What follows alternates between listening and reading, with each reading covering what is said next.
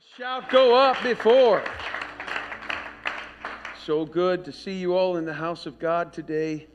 I welcome our visitors. You might have done this last week, but I wasn't here, and my wife wouldn't let me watch. So I had to watch afterwards, but just want to congratulate Jonathan and Shai again for their wedding. It was a great wedding, great, beautiful time to be there. Beautiful presence of God was there. We also had another wedding on just a few days ago on Thursday. Another beautiful wedding. We'll congratulate them when we see them with Sabrina and Ben.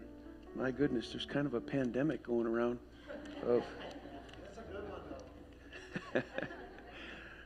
Would you mind standing with me just for a moment as we go to one scripture? Please remember in prayer I know that the Addison Church is experiencing a lot of COVID right now. Keep them in your prayers. We know that it's kind of hard to stop that thing from going around, but just pray that there won't be any complications from it, and pray that they'll all recover and all be well. Just don't forget them in prayer. Pray for anyone that you know. Remember the people that are about to experience that hurricane down there. This will be a new experience for the Goffs. I looked at that thing, and it's like hitting in New Orleans, and it's going around Bishop's house. And I said, Bishop, do you know you sent that up to the Goff's home? Up there, and but it's going around Bishop, going around Wiggins, and then going right over the top of where the Goffs live. So, but by then it'll be a tropical storm. Hopefully their home will withstand. We believe it will. Matthew chapter 5 and verse 6. And please do stay afterwards. We've got lots of food, and we're going to do our best to grill for you, and we should have 3 or 4 grills going out there to make sure there's enough meat to go around. I know people brought a bunch of special things for today. We're going to do it out front. We've got a canopy. We've got the carport that we can get under if it happens to mist a little bit. But it's not supposed to rain till 4, but we're believing that we'll just push it. We'll push it all down to New Orleans, and we'll have a nice sunny day up here. Matthew chapter 5, verse 6 in the King James. Blessed are they which do hunger and thirst after righteousness, for they shall be filled. Let me read it in the Amplified for you, unless they get it right away upstairs. Blessed, joyful, nourished by God's goodness. I like that. Joyful and nourished by God's goodness are those who hunger and thirst for righteousness. And it gives a definition. Those who actively seek right standing with God. Actively, not 25 years ago. Today, I am actively seeking right standing with God, for they will be completely satisfied. There's nothing left out. I love it when God has all these absolutes. He said you will be completely satisfied. I want to preach this morning on the subject, how's your appetite? How's your appetite? Would you put your Bibles down, lift your hands with me as we pray in the name of Jesus. We ask, oh God, that you would bring enlightenment to us as we understand your word. Let it go forth with anointing. Let it accomplish that which you desire. We pray that those words would come into our good ground of our hearts and we would be able to respond to you. We ask you, Lord Jesus, that you would bless this mighty congregation. Lord, like you came up to Gideon, you said, Gideon, thou mighty man of valor. Lord, we stand in front today of a mighty congregation of people that are full of faith and ready, O Lord, to take this world by storm. We pray in the name of Jesus. Look at your neighbor that you didn't come with and ask them, how is your appetite? And you may be seated. I realize that I'm the only one standing between you and all that meat, so I will do my best to get out of our way. Blessed, joyful, nourished by God's goodness are those who hunger and thirst for righteousness, those who actively seek right standing with God, for they will be completely satisfied. When I was in prayer, that scripture came to my mind, and it was just amazing how many times I have read and heard that scripture, and yet 2 days ago I was thinking about it, and I was thinking, blessed are those that hunger and thirst, they shall be filled. And God said, that's not what it says. And I'm like, wait a minute. I went and looked it up, and he said, blessed are they which do hunger and thirst after righteousness. He didn't say, are you hungry for a blessing? He didn't say, are you hungry for deliverance? He didn't say, are you thirsty for a miracle? He said, I want to know if you're hungering and thirsting after righteousness. He said, those are the people that will be completely satisfied. If you're seeking, that thing hit me so hard. If you're seeking pleasure, satisfaction from anything else in this world, it's not going to happen, because he said only those people that hunger and thirst after a right standing with God, those are the people that will be completely satisfied. I looked up the word righteousness in the Greek, and it's dikaiosune. Dikaiosune. Thayer's definition, Bible definition, it's a Bible dictionary. It's in a broad sense, it's the state of him who is as he ought to be. The state of him who is as he ought to be. Righteousness, the condition that is acceptable to God.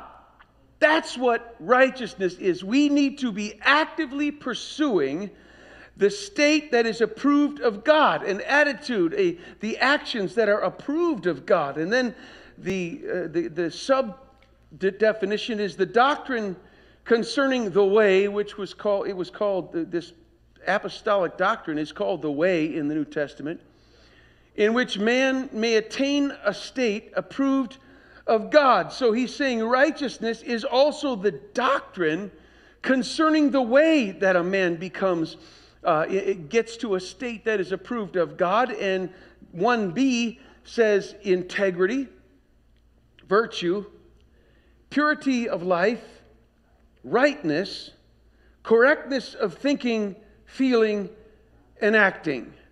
So when I broke all of that down, it really, the scripture that I opened with this morning really means those that actively seek right standing with God will be completely satisfied and called blessed of God. I want to be blessed. Hey, Pastor, pray for me. I need a blessing. Good. Seek righteousness. You want to be blessed? Seek and hunger and thirst after righteousness. God said you'll be blessed.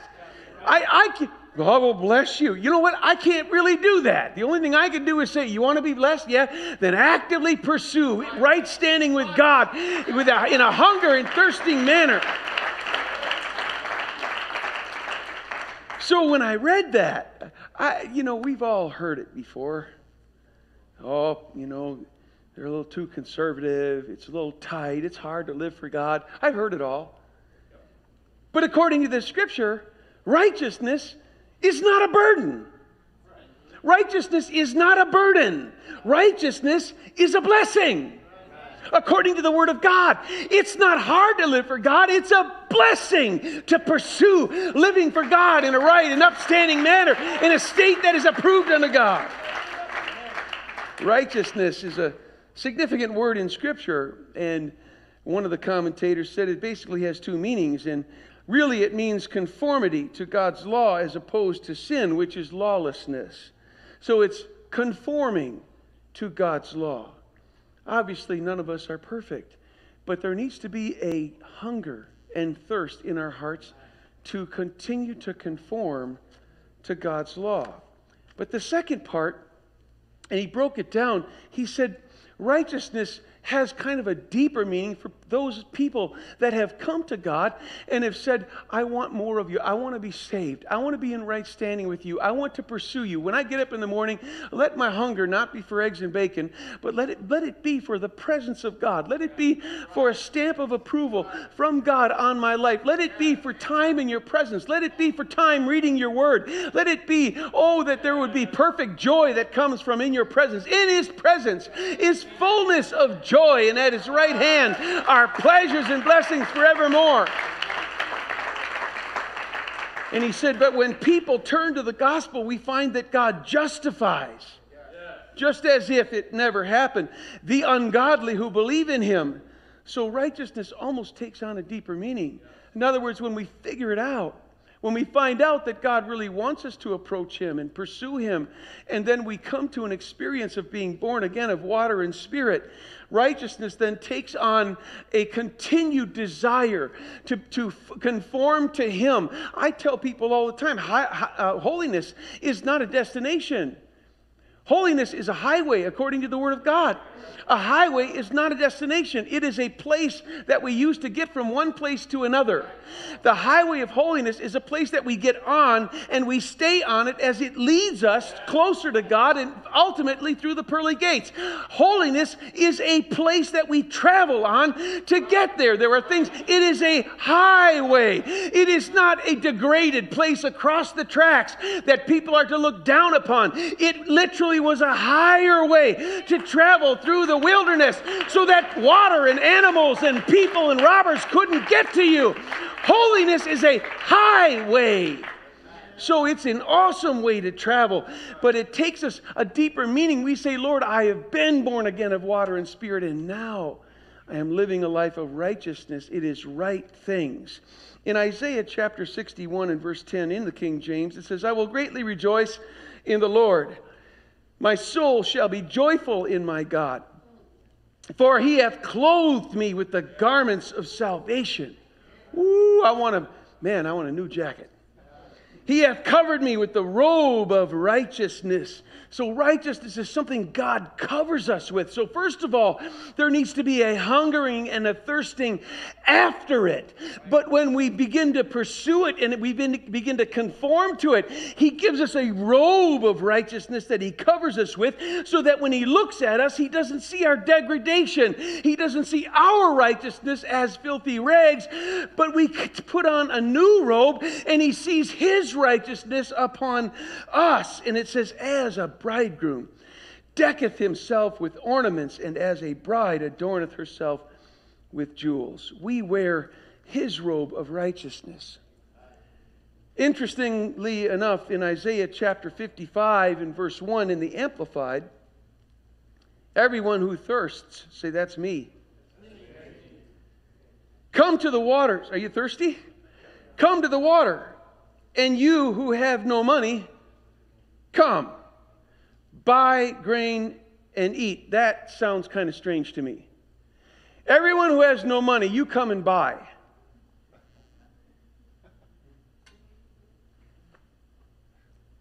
How do you buy without money? Come buy wine and milk without money and without cost. He didn't just say now without money. He said without cost. Well, have you ever been in a restaurant, forgot your credit card or something? I'll do dishes for a week for you to pay for my meal. He said there is no cost. Without money and without cost, simply accepted as a gift from God. That means there are things that we can buy that will satisfy hunger and thirst that won't cost us anything. But then he goes on in verse 2 and he says, why do you spend money for that which is not bread? So it is absolutely possible to spend our money on things that are not bread. They won't give us sustenance. They won't give us nutrients. It's simply our things. They are simply things that don't give us sustenance. And your earnings for what does not satisfy. So we can spend what God gives us on things that will not satisfy. He said, notice how we tie these together. He that hungereth and thirsteth after righteousness shall be completely satisfied. If we take what God gives us and we spend it on things that don't satisfy, He's saying, why are you doing that? Listen carefully to me and eat what is good, and let your soul delight in abundance. So there are needful things. Everyone say needful. Needful. Things in the earth will never provide satisfaction, but I just read that seeking, hungering, and thirsting after righteousness will provide complete satisfaction. But there are needful things that we can buy, not with money, but with a hunger and thirsting after righteousness. You're hungering and thirsting. Yeah, but I left my wallet at home. It doesn't matter. Hungering and thirsting buys the things for you today that will completely give you satisfaction. I started studying that and I thought, God, there is so much stuff in here. We spend all of our life trying to satisfy ourselves with things that don't satisfy. And he said, the things that will satisfy don't cost you anything. Righteousness is not a burden. It's a blessing. John chapter 6, verse 35, Jesus said unto them, I am the bread of life. He that cometh to me shall never hunger. Notice that. He kept using that analogy. And he that believeth on me shall never thirst. If you come to him, you'll never hunger. And if you believe on him, you will never thirst. He's saying, if you want to be satisfied, then you need to come to him and you need to believe on him. But I said unto you that ye also have seen me and have believed not. Verse 37, all that the Father giveth me shall come to me, and him that cometh to me I will in no wise cast out. You and I don't have an excuse. Oh, you wouldn't want me to come into your church building. Those walls will fall right over. This says, him that cometh to me I will not cast out. It's not too late for you. And it's not too late for me. If we have spent all of our energy, our time, and our money, and our passion on things that have not satisfied our soul, it's not too late. Jesus said, if we come to him, he will not cast us out. That's not what you and I would do. Well, I know what you did to me, and you're not welcome here. That's how we treat people. We treat people based upon what they've done or not done for us in the past. But Jesus says, it doesn't matter what you did to me. You could have shaken your fist in my face. You could have cursed me, Peter. But when you come back, by the way, Peter, I'll be waiting for you. So don't run. Don't give up. But realize that he will not cast you out. Verse 44, no man can come to me except the Father which hath sent me draw him, and I will raise him up the last day. He said, you can't even... See, think of this. There are people that come to him, and they act like he's blessed and honored because I chose to come to him. He ought to be happy that I come and give my life to him.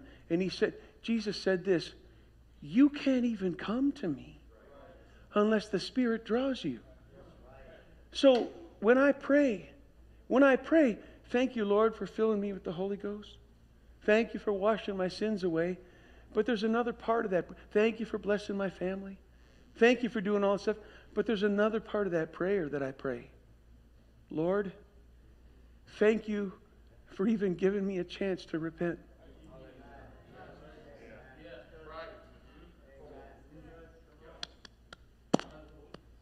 Thank you for drawing me. There's a time in everyone's life. Time and chance happeneth to them all. And there's a time where you'll be walking along the path of your life, and all of a sudden you feel this little pull. Now you can say, leave me alone, like I did 25 times. It was my brother pulling on, but it wasn't him, it was God. God was saying, I want a chance to talk to you. Just come here. And we can resist it if we want, but it will happen to you, and it might be happening to somebody right now. Well, you're not talking to me. I've had the Holy Ghost 30 years. I am talking to you. Because there comes a time in our life when we forget what he did. It is a blessing and a gift from God that he even pulled at our heart and said, would you come and serve me? We need to say, oh, thank you. Thank you for giving me a chance to live for God.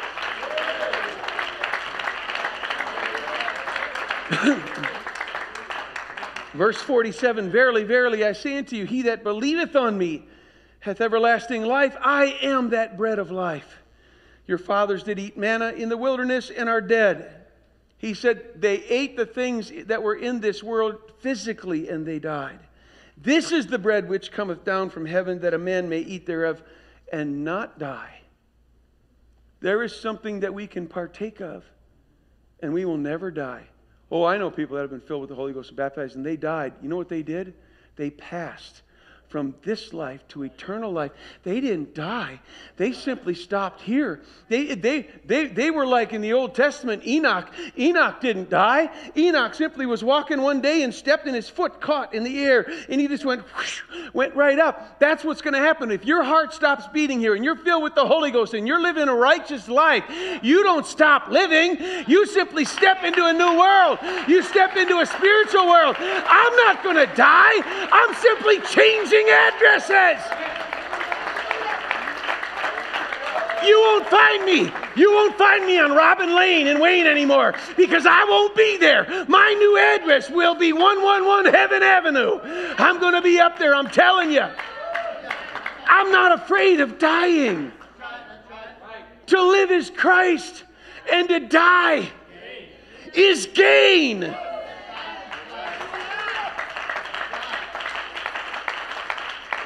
Revelation chapter 7, verse 13. And one of the elders answered, saying unto me, what are these which are arrayed in white robes?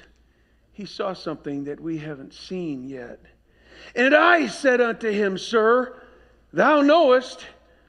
And he said unto me, these are they which came out of great tribulation, and have washed their robes, and made them white in the blood of the Lamb. I want to take my filthy rags of righteousness, and I want to wash them in the blood of the Lamb, because it takes that which is dirty and makes it clean. Verse 15, therefore are they before the throne of God, and serve him day and night in his temple. And he that sitteth on the throne shall dwell among them. Watch this. They shall hunger no more.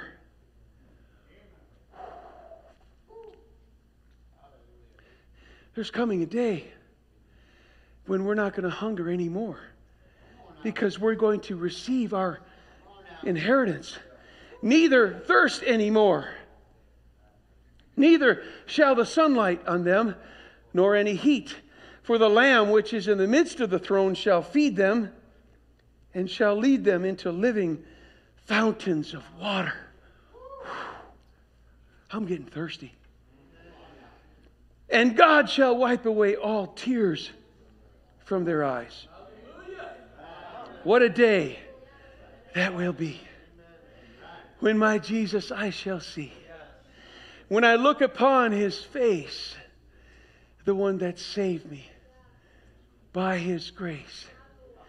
When he takes me by the hand and leads me through the promised land. What a day. Glorious day that will be. Blessed are those that hunger. This describes a profound hunger that cannot be satisfied by a simple snack. That's kind of how I eat most of the day. Walk past the island and pick up something on the island and take it and go outside and do some work or head to the office or whatever. But it's a longing that endures and is never completely satisfied on this side of eternity. Because I always looked at that scripture and I thought, well, wait a minute. If we really do eat of him and drink of him, we should be satisfied. But what he's saying, but it's amazing how you can get up for prayer the next day and be like, you know what, I want to pray some more. I want some more of that. Does that mean you're hungry and thirsty? I just want more of him. It's kind of a hunger that you'll never hunger after anything else. But you keep hungering and thirsting after him because you can never exhaust. My experiences with him have gone deeper and wider and more incredible than the day that I received the Holy Ghost the first time. So there's more. There's more to understand. There's more to experience in the world. If you're a world traveler, there's still a lot of things you haven't seen.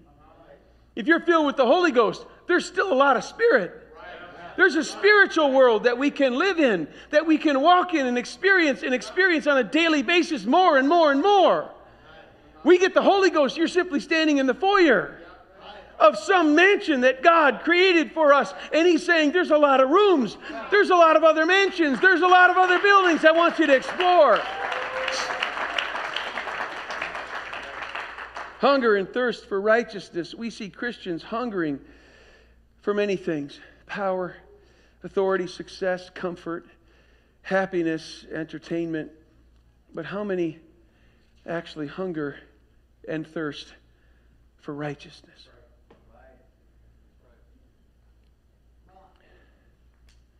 Are we hungering and thirsting for righteousness?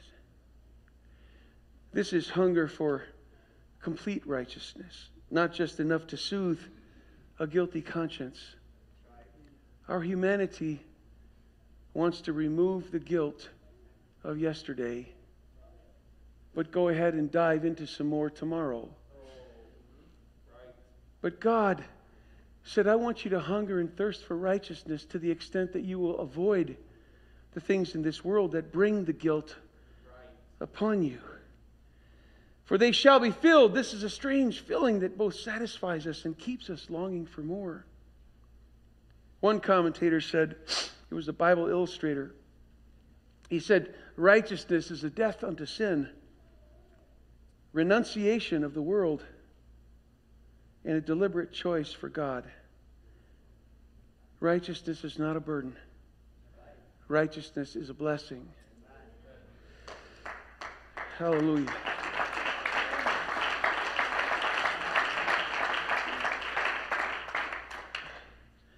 Personal purity.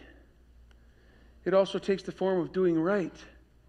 Pastor Jans always said, righteousness are right actions. This object is a matter of desire. We need to desire. The desire, listen to this, the desire for righteousness is present more or less in everyone. When we do things right, we feel good about it. Even if it's the proverbial helping an old lady across the street. When you do it, you feel good about yourself. You don't do it and say, man, somebody else ought to help or get it. It's when we do something, there's something inside of us that says, that was a good thing. And when you make a move towards God, you feel good about it. I remember I came up here the first time and cried my eyes out. And when I got done, my eyes were all puffed up, and you walk out of there going, man, it was good. People are like, what are you talking about? You look like you're allergic to 82 cats right now. Your eyes are all puffed. You look like you're having an allergic reaction. You look like somebody pummeled you. Like you got caught by a gang in the back of the church, and somebody beat the tar out of you. And you're like, man, I feel good. And you're like, what are you it just feels good. Why? Because that was a right action. See, when we do right things, something inside of you says, that was good. And then you obey the word of God in baptism in Jesus' name, and you get out of there and you're all wet. You look like a wet rat crawled out of mucky waters, and you get out and you go, man, I feel good.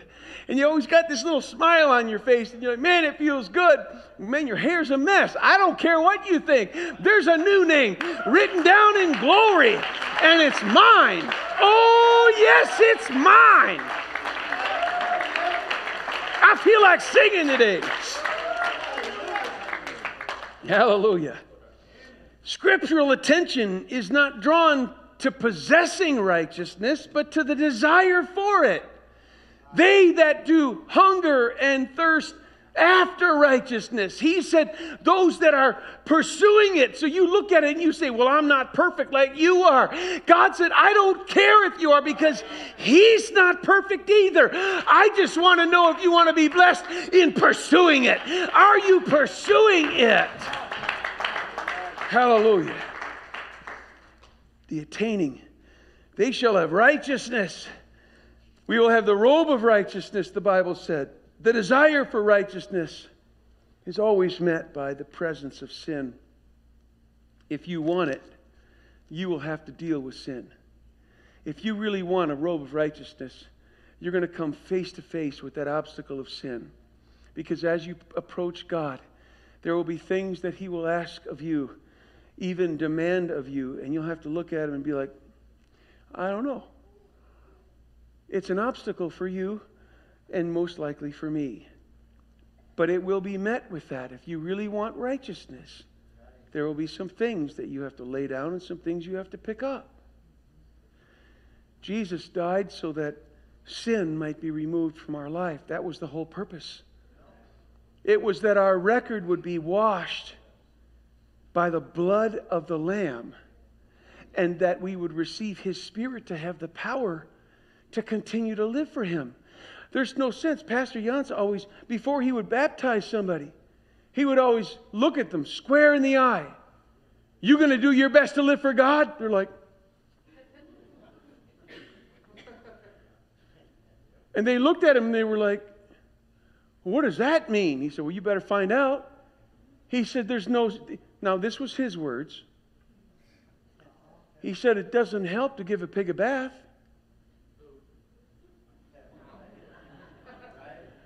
Now, I'm not calling you a pig.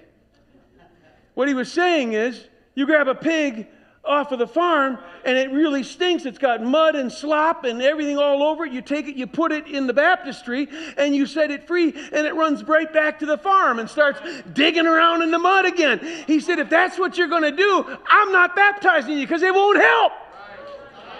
But if you want to be righteous, if you want to live for God, I'll wash away your sins in that watery tank right now, and you'll be clean. Though your sins be as scarlet, they shall be white as wool. Hallelujah. The desire for righteousness is also hindered by the moral feebleness of our nature. Your and my nature is weak. You can be doing your best day, and all of a sudden you wake up and your flesh says, come here. It's feeble. But if you get up and you say, hold that thought, flesh, you just wait a minute, I'm going to go to the altar first. And when you go to the altar and the living water starts pouring out of your soul, you come back to the flesh and you say, get back in that box. What box? The coffin I put you in when I got buried in Jesus' name. Hallelujah. And I'll see you again tomorrow. Pray every day. Why? Because that guy won't stay in the coffin. He'll beat his way out and he'll be there to meet you when you get out of bed in the morning. You say, you and me, we're going to the altar again and pray. That's the only way we win. God on the day of Pentecost made His Spirit available to help us overcome that feeble, weak-kneed spirit that we were born with. All you guys do is preach about the Holy Ghost. Oh my goodness. I can't live for Him on my own. You all know what I was. I've given my testimony 1,000 times. You know who I was. You know how I lived before I had the Holy Ghost. I've had people look me in the eye and say, oh, that Holy Ghost, that's of the devil. I said, that absolutely makes no sense to me. How could that be of the devil? So you mean the devil wants me to stop doing drugs? The devil wants me to stop cursing and swearing and telling dirty stories and sleeping around you. The devil wants me to stop doing drugs and dealing drugs. The devil doesn't want me to stop doing that. If the devil wanted me to do that, he already had me. But the Holy Ghost in me said, no, no, no, no. And I said, yes, I have the power. Hallelujah. He who would have the blessing promised in the text must want righteousness as a hungry man wants food. It's almost 11 o'clock. Been a long time since you had breakfast. Now, if you skip lunch and go on to dinner, you're going to be, if your wife is making dinner at home, you're not going to be sitting in the family room. You're going to be sitting around the kitchen. You're going to be walking past the kitchen and you're going to be going, hey, get out of there. You're going to be picking. But I just want some of that. Why? Because you're hungry. But if you think about sometimes how you get hungry, all you got to do is tell yourself you're going to fast. I'm going to fast tomorrow. I guarantee you, tonight at 11:59, I'll be down in the kitchen. I got to make enough. I got to eat enough to last me. It's amazing how hungry you get when you just think about fasting. That hunger should also be there when you think about righteousness. There ought to be something that stirs inside of you and says, oh, I haven't had any of God for a little while, like about an hour. There's something churning me. It's almost lunchtime in the spirit. I'm going to get myself some righteous lunch. There needs to be a hunger inside of us that wants more of God. I can't remember the time that I walked into the kitchen. My wife was making lunch. Such a gourmet cook she is. My goodness, it's something. I'm not 400 pounds. You know what I'm saying? But I don't remember ever sitting down to one of those gourmet meals and saying, well, if I don't eat this, sooner or later I'm going to die. Gary's laughing. It's true. I've never sat down to an awesome meal and said, well, you know, I hope it's got enough nutrition in it to sustain me until tomorrow, and then I'll have to do this again. I just hate eating. It's a waste of time and money. My wife spends all that time preparing such a good meal, and then in a few moments it's gone. And yet we forget we can look at living for God like that. Well, I guess I got to pray. Because if I don't, pastor's going to get on my back. I guess I better go to church because I guess it's like something I got to do. The Bible says, forsake not the gathering together of the saints. Well, I guess I better give God some money. I guess the Bible said. Where's the hunger? Where does the hunger get a hold of us that say, I can't wait. I got a bunch of currency in my office. Now, don't you go breaking in there. But I got it for the specific purpose of giving offerings at the church because I don't carry dollars with me. I don't carry currency with me. I carry credit card. You know what I mean? It's just so easy. But I have money in there so I can drop money in there. Why? Because I can't wait to. I say, God, it's time. They're praying for the offering. I can't wait. Why? Because I hunger and thirst after doing right stuff for God. I can't wait to give. It's a right thing. I can't wait to pray. I had my alarm set for 5 o'clock this morning to pray. The alarm never went off. Why? Because I got up at 4:30. I woke up and I looked over and I said, come on, God. You could have given me another half an hour. But since you woke me up, I'll get out of here. I went downstairs, made myself a coffee, and started praying. And my wife never had to get woken up by that alarm. God just blessed her with a little bit more time. Tomorrow's my turn. No, I'm kidding.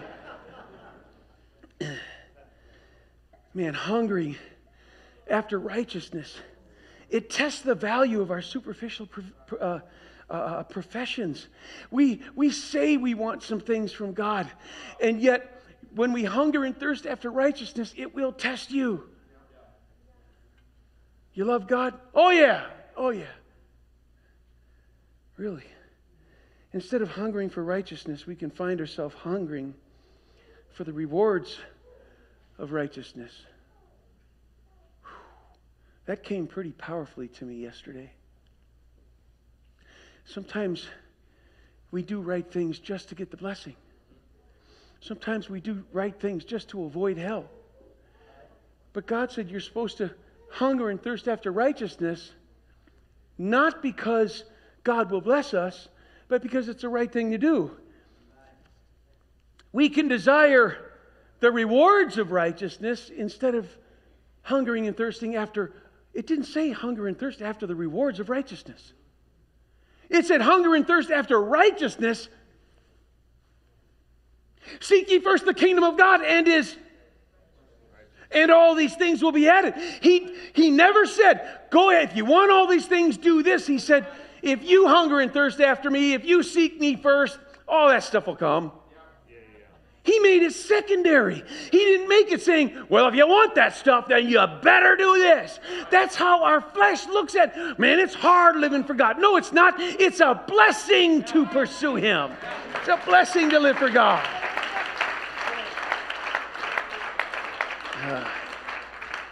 Those who hunger and thirst are pronounced blessed because it really is an evidence of a new nature and acceptance with God. If we don't thirst here, we may thirst when it's too late. If we don't thirst like David did in Psalm chapter 42, we will thirst like the rich man did for a drop of water. The Bible says the rich man and Lazarus both died. And the Bible says the rich man, he said, hey, Abraham, would you tell Lazarus to dip his finger in water and touch it to my tongue? We can either thirst now or we'll thirst later. I know this, that if we actually make it there, we'll never thirst again. But there is a place that you can go that you will always thirst because it will never be satisfied. So we can thirst now or thirst later. Is it not better to thirst for righteousness while it's still yet to be gained than to thirst for mercy when there's none to be had? Hunger, one commentator said, hunger is to sustain us and thirst is to refresh us. Interesting. We really don't get involved in breathing, digesting, seeing, hearing, our heart beating. Hunger and thirst are actually two of the natural instincts of the body that we have to do something about. If you're hungry, you can sit there if you want. All that food is going to be outside in a matter of 15 minutes. Now, if you're hungry, you can sit in here if you want. But you saw the little sign, no food or drink in the sanctuary. You got to go out there to get it. If you're hungry, your heart will probably continue to beat without you even thinking about it. You're going to breathe without even thinking about it.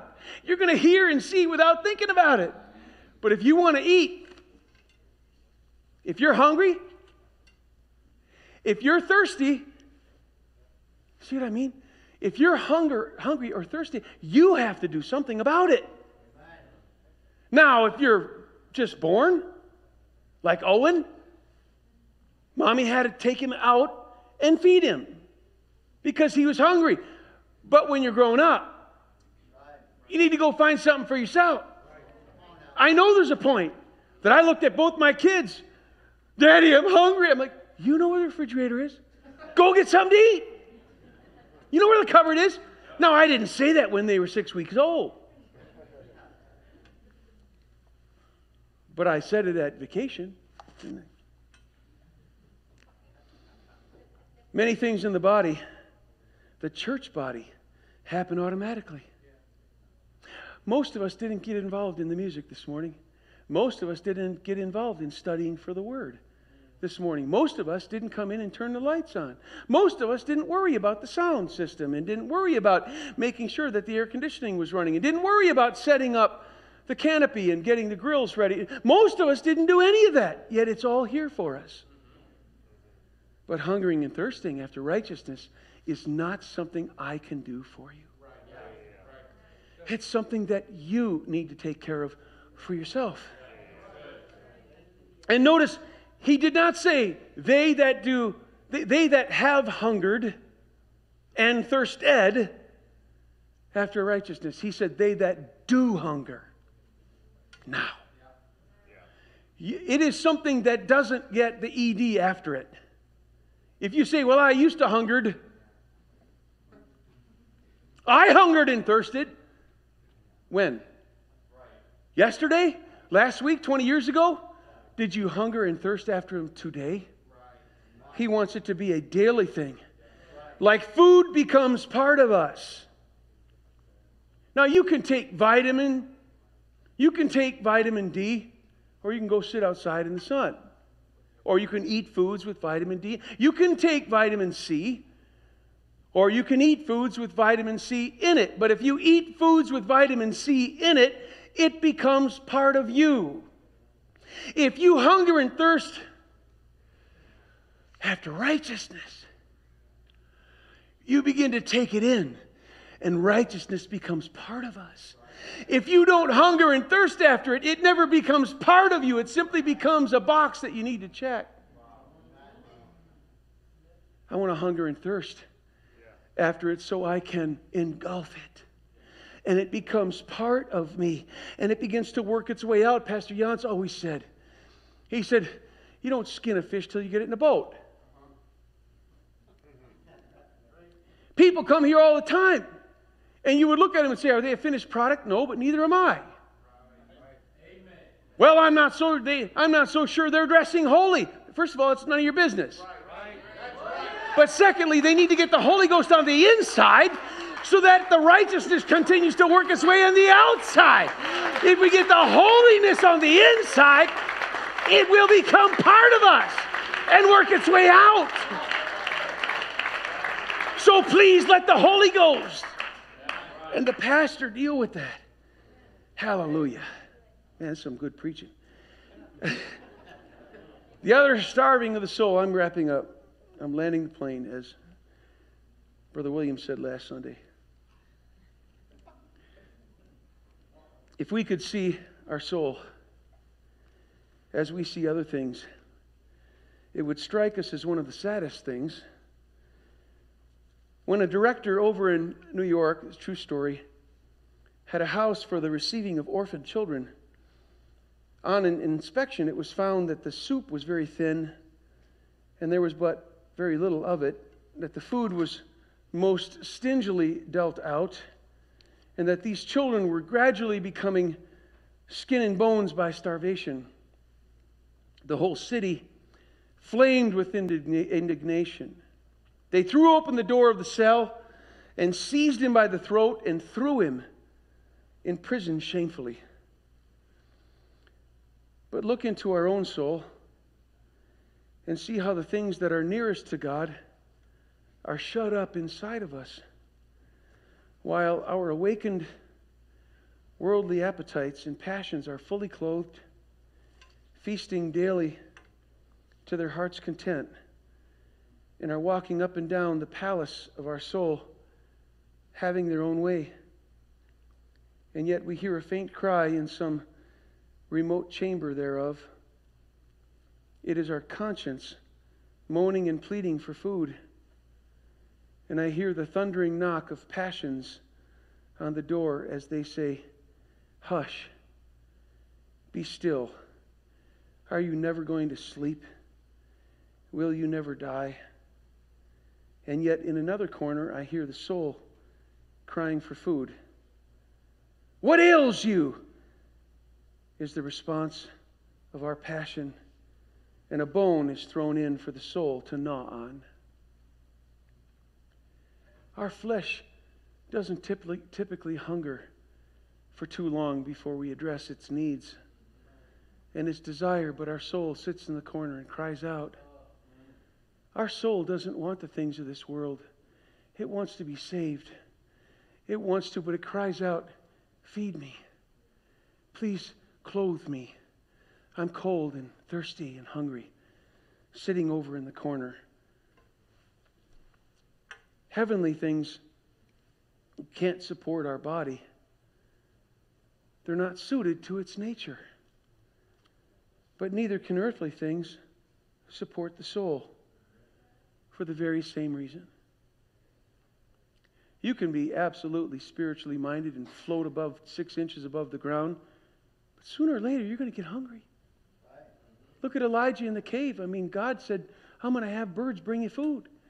God knew that even a spiritual prophet would get hungry physically. Even though he prayed, it didn't take care of him forever. There is a hunger deep inside of us that our soul is crying out for righteousness, and if we don't feed it, it will eventually starve.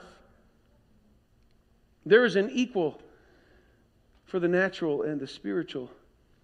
Seeing, touching, walking, drinking, hungering.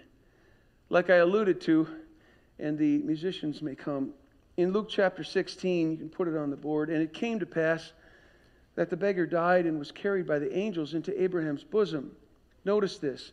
The rich man also died and was buried. He was dead. This human was dead. And in hell he lifted up his eyes, being in torment, he could feel, and he saw Abraham. He recognized. And Lazarus, he remembered that old beggar by his gate, so he could remember things in the past. So he not only recognized people, but he remembered what happened in the past. And he cried, he got emotional, and said, he spoke, Abraham, have mercy on me. He realized he needed it. And send Lazarus that he may dip the tip of his finger in water and cool my tongue. He was thirsty. For I am tormented in this flame. But Abraham said, Son, remember. He said, there's something you already know. Remember that thou in thy lifetime receivedst thy good things. Some of the people that I grew up with say, man, I'm going to party down in hell. No, you're not. I can't wait to see all my friends down there. Good luck with that. You're going to be all alone. He said, remember in your lifetime you received lots of good things, and likewise Lazarus evil things. But now he is comforted, and you, so not only will you know your situation, but you will know the situation of the blessed. Abraham said to him, he is comforted, and you are tormented. And besides all this between us and you, there's a great gulf fixed, so that they which would pass from here to there cannot, neither can they pass to us that would come from hence. Then he said, I pray. There was a desire inside of him. This is all spiritual. This isn't somebody in limbo that is on their deathbed saying, oh, before I die, please let all of this happen. This is somebody that is already living in a spiritual world. That you would send him to my father's house. Now he's starting to care about his family. For I have 5 brothers, that he may testify unto them, lest they also... I don't want anybody to come here. So please send Lazarus to go talk to my 5 brothers and tell them not to come here. Abraham said unto him, they have Moses and the prophets, let them hear them. And he said, no, Father Abraham. Now he's trying to negotiate. Notice all those attributes were available to somebody that was already dead. So when I said somebody goes on to be with the Lord, oh, I can't wait. I can't wait. He saw, he recognized, he touched, he spoke, he thirsted, he desired, he worried about family, he was tormented, he reasoned, and he remembered. There's a God-given hunger inside of us that if we pursue it, it will lead to complete satisfaction and blessing. Would you stand with me?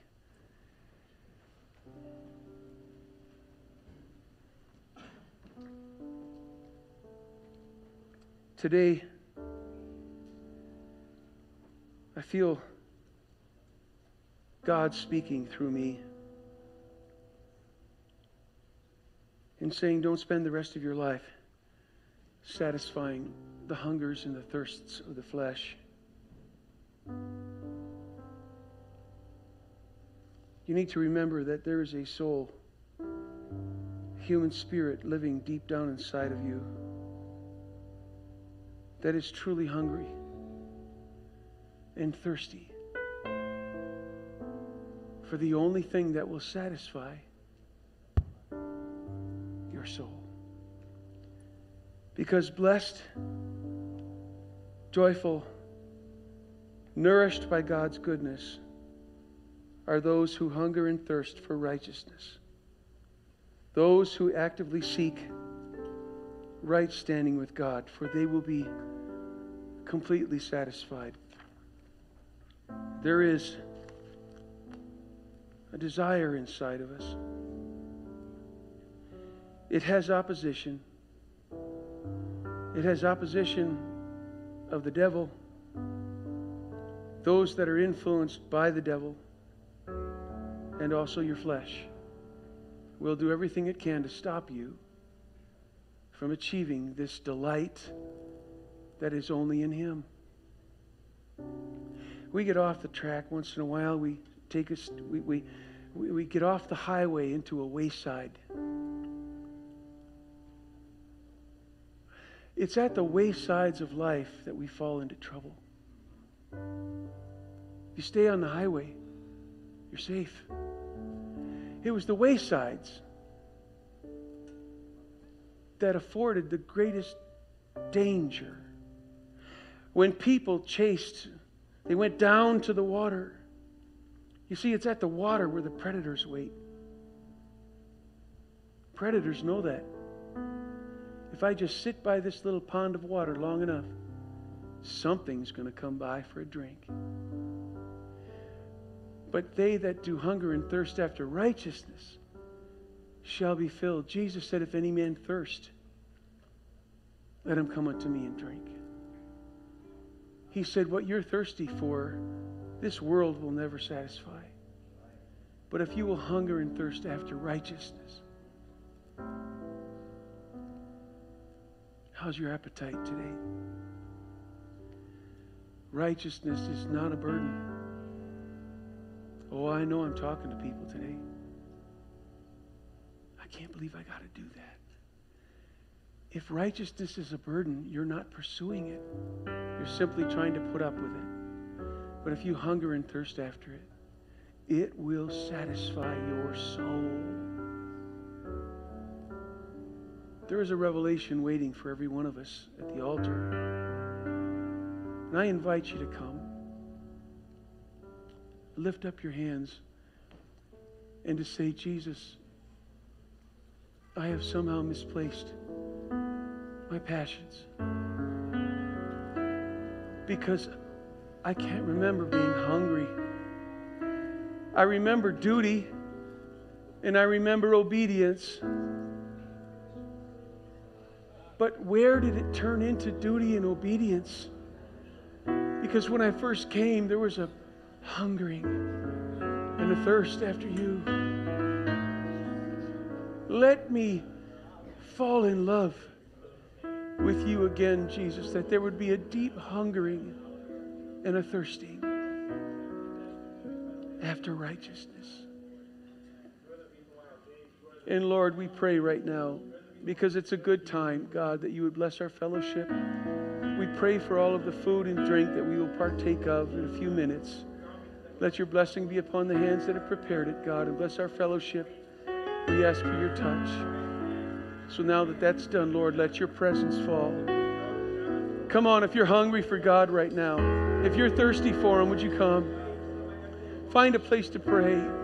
Find a place to talk to Him and say, Lord, would you breathe? Would you just, God, encourage that flame that's in my heart, those embers in my heart. Would you not let those embers go out, but let them become a raging fire in my heart that wakes up in the morning and hungers and thirsts after you. I want to be completely satisfied. I pray for that right now, Lord. Come on, there's a sweet interaction waiting for every one of us. This is not dutiful. It's not obedience.